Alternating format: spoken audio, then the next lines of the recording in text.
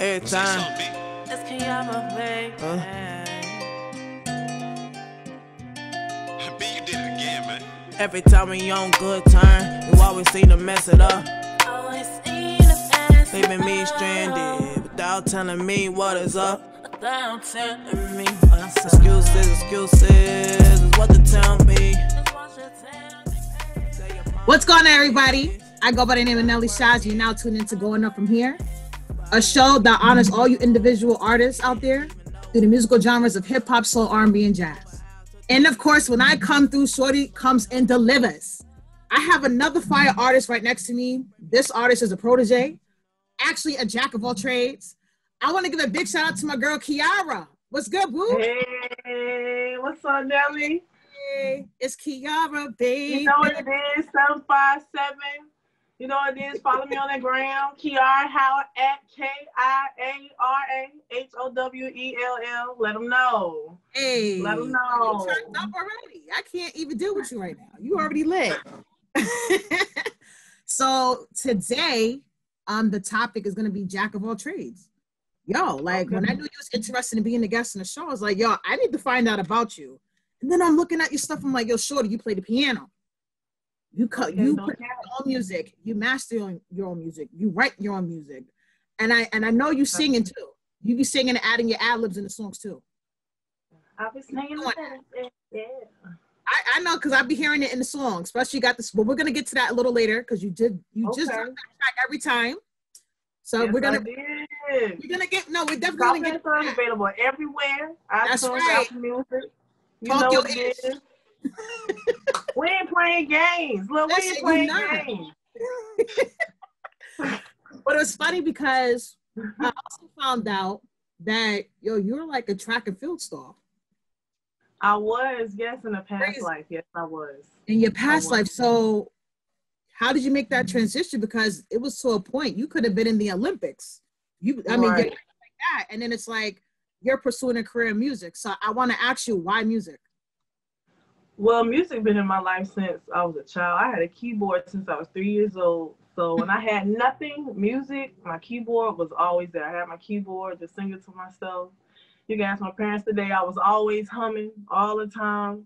Yes. So music has been heavily in my life with my family and just my dad giving me instruments as young as a child. And then sports became in my life. Like first it was music, then sports. So even though I was athletic and I got to the point where I was good enough to start training for the Olympics, I did unfortunately start picking up a little bit of injuries. You know, when I got to college, you know, they tell you all that freedom was gonna hit your head. You like, I'm about to do this, that.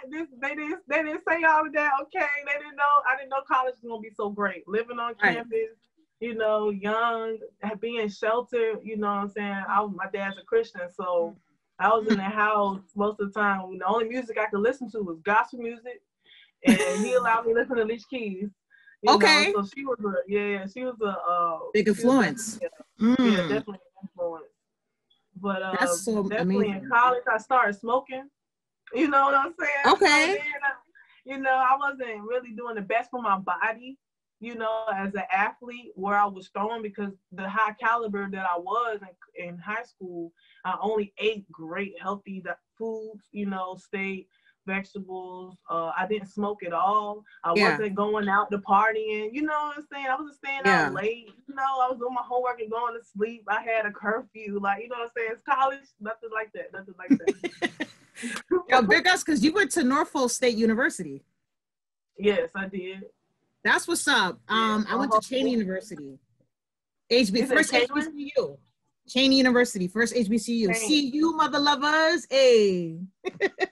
So, okay, right. So my other question for you is, now that we kind of got that out the way, you know, music's always been your first love, you know, besides track and field and being athletic. What made you want to be a jack of all trades? Because a lot of times you're 3 years old, you're introduced to music from listening to what your parents play, right? You're introduced to music from watching TV and watching YouTube and watching all these channels that promote music platforms, right? So at some point, what made you say like, yo, I need to be a producer. I need to master my own beats.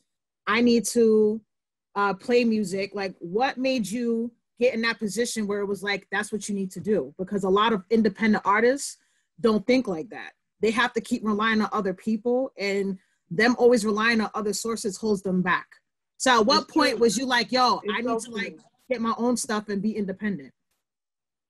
Well, it's funny because I had no idea that, like you said, like I was going to do sports. I was going to actually, you know, keep training, but after picking up all them injuries, I asked God, I said, God, what is it? What am I going to do now? I'm about to graduate. I got a degree now, and Dad wanted me to go and do corporate, but I was just like, that's not what I love. Like, you know what I'm saying? I love music. He's like, well, you know, do that.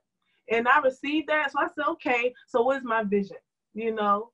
And my vision was to be able to create music, you know, on my own without having to rely on people. Because when I tried to start relying on people got their own personal stuff going on, especially when you are starting to come up. You know, there's so many obstacles and things that are hitting you every day to hold you down.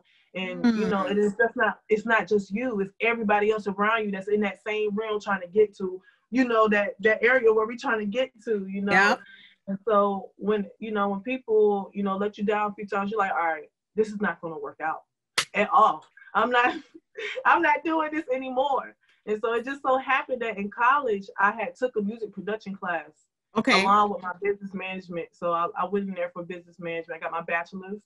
Okay. Okay. Had to get that degree first. Degree too over here too. Bachelor's degree over here too. First. You know what I'm saying? Right. Had that full scholarship. Made sure I had that paper, right?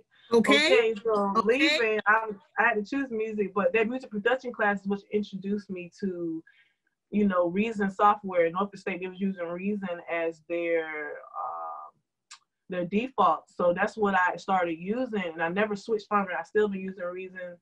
To this day, I'm still using a very basic computer. You know, I've been teaching myself how to create my own sounds and master and engineer based on my own ear instead of like doing plugins and stuff like that. So, like I said, I love a challenge. So if I'm going to be doing something, I want to be the best at it. So when I made all those beats and I took all the time, you know, I probably have like 150 beats in my computer, like, you know what I'm saying, just chilling. It's so interesting that you've been in a position where you love music, you're creating your own sound, you know, you've been turned down on opportunities, and that was what motivated you to be your own producer and to learn, you know, playing piano. Although you did say that you did that when you was 3.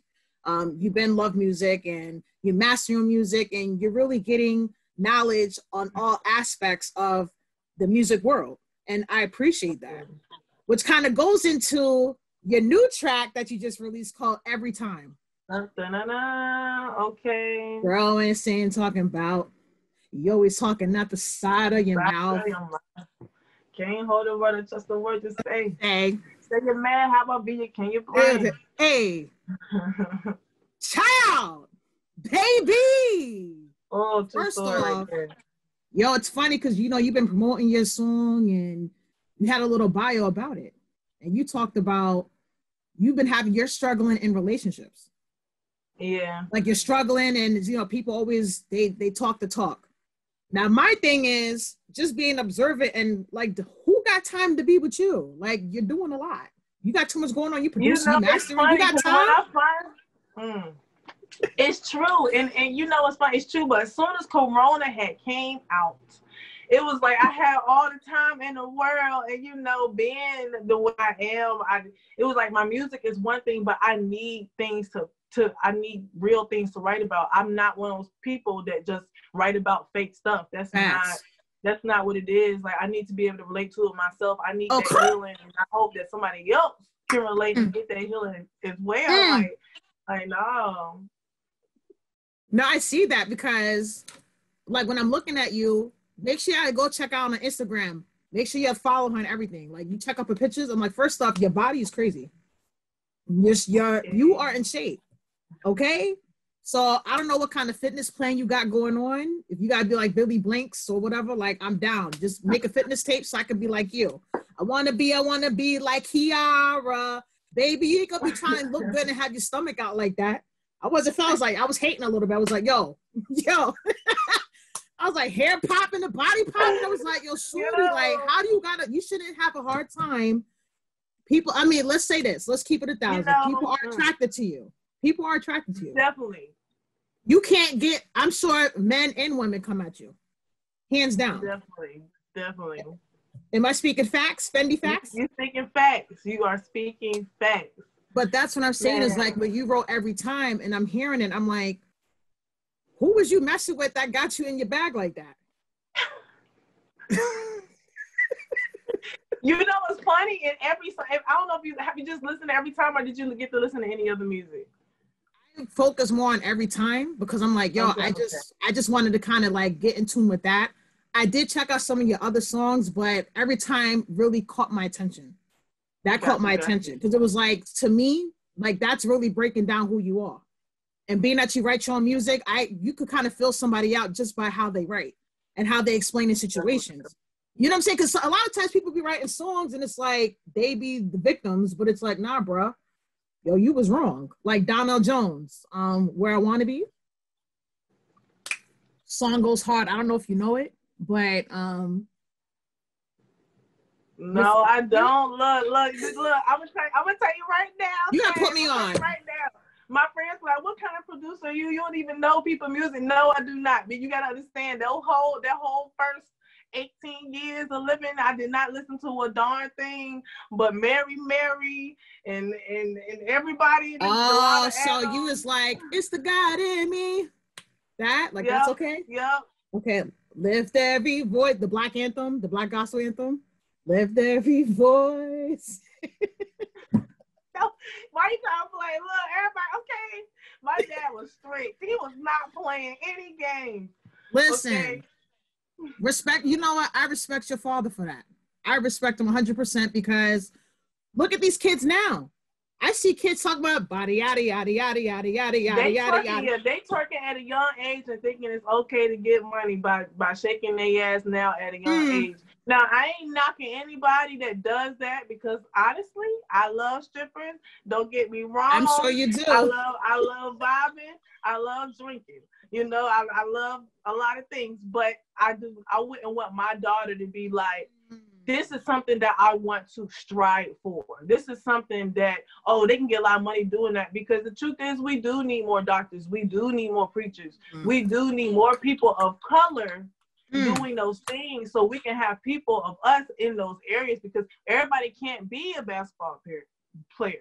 Everybody can't be a football player. Everybody can't be a rapper. Everybody can't be those things that is seen on television. We still need people behind closed doors. And everybody wanted the spotlight, but hey.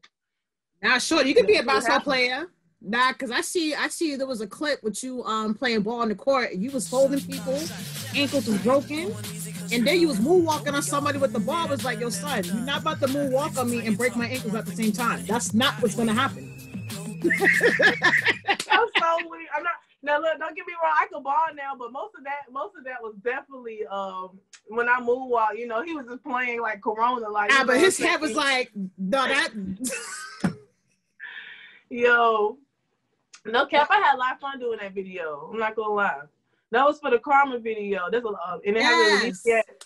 Yes. I would say the name, but he's been working on the video for a minute now, and he's got so much personal stuff. So I was like, man, just give me the drive back so I can give it to somebody else. You just keep working, but I gotta get it to somebody that can get it done. Like, what in the world? You be trying to be loyal, and it's really hard because people think they're gonna be loyal to you, and you're not doing the work for them to be loyal. I'm sorry. Listen, say that louder for the back, because you've been in too many positions where it's like you providing a platform, you know what it's like to not have an opportunity. That's the same way I'm going on from here. It's like, how many people I've tried to network with and they're like, oh, well, I've been there and done that already and I don't need you. It's like, yo, you never know who I meet up or who I'm connected to. Right, exactly. Somebody can start from nothing and 2 days later just skyrocket and be popping. Right. So it's like, true. You can't be burning your bridges. It's just like a stock. You know, whatever they funded up, whoever they partner with, at some point, you know, it's gonna trickle a little bit, might go up, might go a little down, and eventually, woo, it just go right out. Exactly. Just depends on who you partner with and who Exactly. That's all that matters. Exactly. So what would be some advice that you can give to an independent artist that was trying to be on your level? Because like I said, you're a jack of all trades. And I'll give you an example.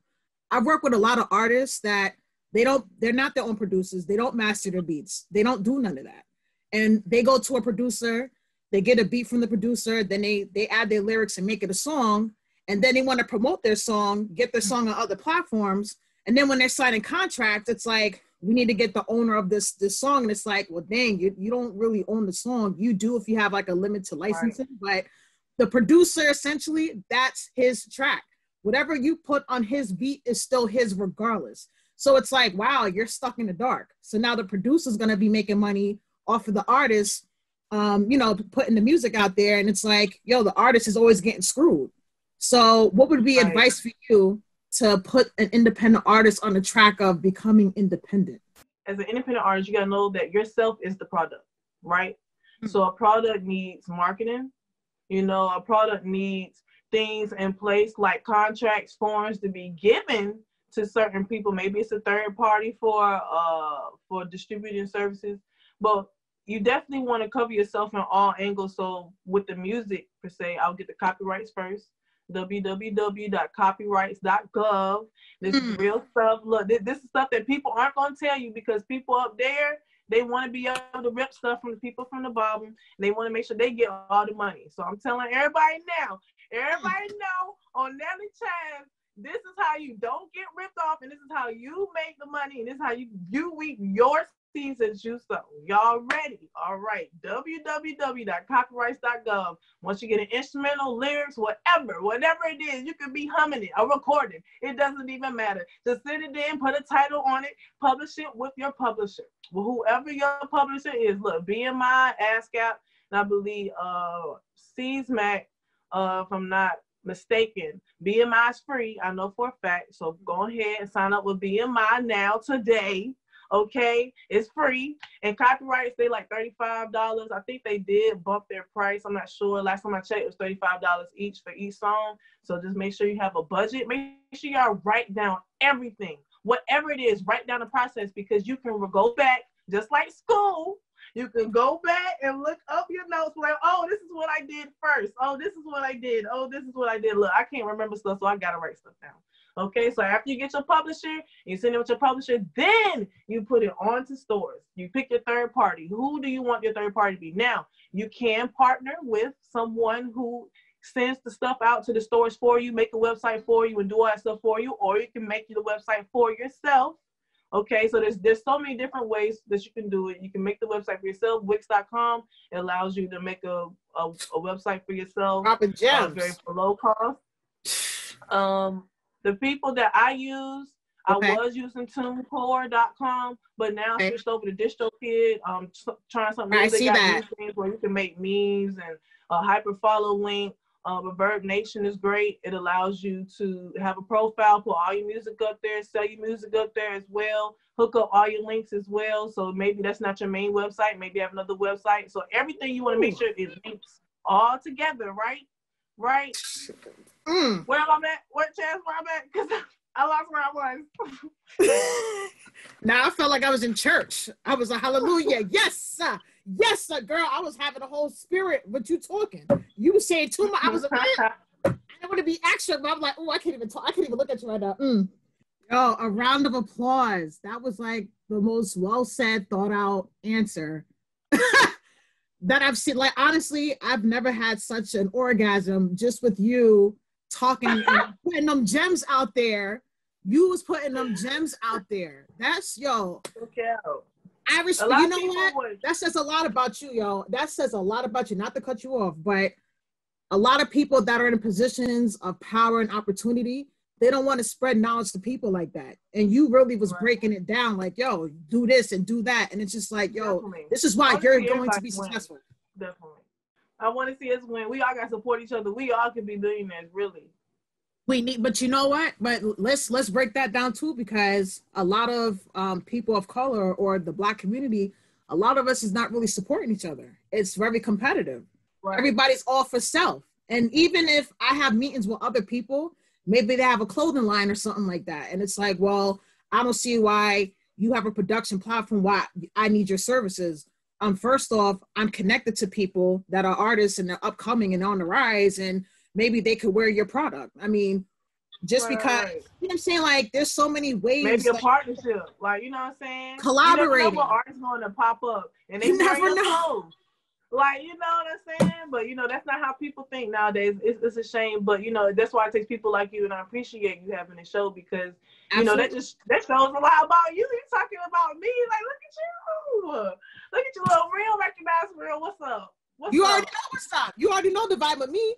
Ain't nothing fake over here. I love this show because going up from here, when you think about it, anytime you start somewhere, you got to start from the bottom. You know, Drake said it started from the bottom, now I'm here. He didn't really start from the bottom hard like that. But what I'm saying is that everybody starts somewhere. Everybody starts somewhere. So it's like, I can't hate on somebody that only got like 4 views on a video. They got potential, but y'all not trying to hear these people. I'm the person that's looking at the person with the 4 views, because a lot of times, a lot of artists and independent artists that I've come across, their music is fire. I'm like, yo, this only got 4 views. How many times you go on YouTube and you watching videos and it's like, yo, why is this not like blowing up? Right. Why is J. Cole? Look, come on. It's crazy. Look, people don't even know. They probably notice, but the entertainment industry is changing. Period. Yeah. But the music game is changing so fast because of smartphones and the internet. And now that we're able to be independent artists, it's definitely going to change. We might not go. It might go to an era where people are not signing themselves to a label anymore. The labels be working for us. But the only way to do that is to put us with the leverage of the most money. The only way to do that is what? Work together. That's the only way, because they already got their stuff in place, right? So we got people that got podcasts. We got people in radios. We put our own things together and make our own platform. We just build up independently while they over there and waiting for everybody to want to sign their life away. No, you work for us. I want a distribution deal. Blah blah blah. Now you use your resources to go get it out, and if you're good enough, we're gonna get a double take on this money. And you get this percentage. Like, that's how it needs to be. Like Michael Jackson, Ray Charles do. Come on, speak on it. Speak on it. They're not trying to hear Kiarah. They're not trying to hear you. They're not trying to hear. Just because of his talents.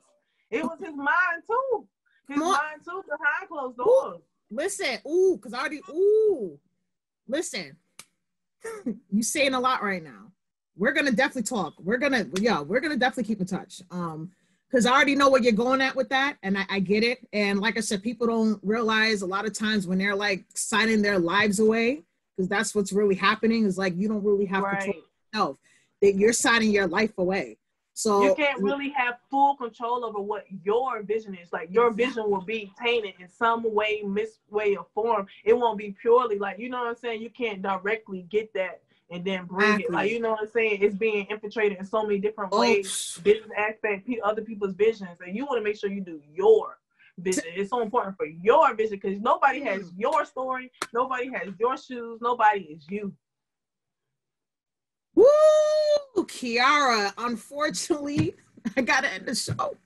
I do not want to end the show because, yo, you was dropping gems all the way through. Oh, my God. Like, that's the one thing a lot of the audience will definitely appreciate. And I thank you for even putting it out there. So let the fans know how they can get in contact with you. Definitely, you guys. I'm not going to get my cell phone, but follow me on Instagram. It's at mention KIARAHOWELL. Okay, that's Kiarah Howell for you. And my email is kahposting@gmail.com. If you guys have any questions or any concerns about, your independent journey, please feel free to contact me. I'm not going to steer you wrong. I promise you. Bruh. First off, I want to thank you so much for coming on the show. And I know I already said it already, but like, seriously, I so appreciate you taking the time out, dropping them gems. You know, you have such a beautiful mind. And I love that you're so willing to help, because I know you also have in society, All Music Society. You've even also created a platform for not only other artists, but for people like myself. I have a podcast. You know, people that's into acting or whatever kind of intermediate media realm.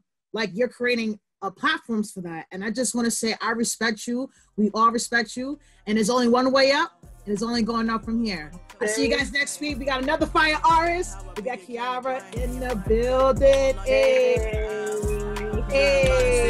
All night. When you disappear, when you ain't there. Ooh, girl, I swear, I lose it every time. I lose it every time.